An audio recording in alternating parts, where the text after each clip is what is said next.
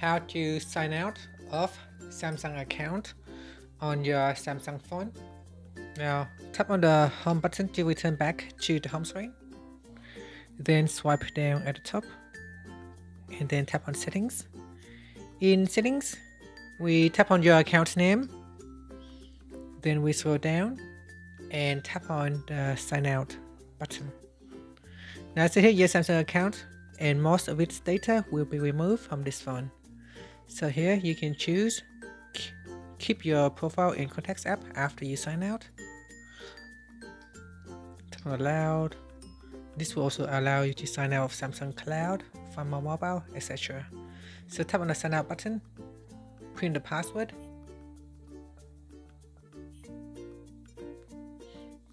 So put in the password and you'll be signed out of your Samsung account.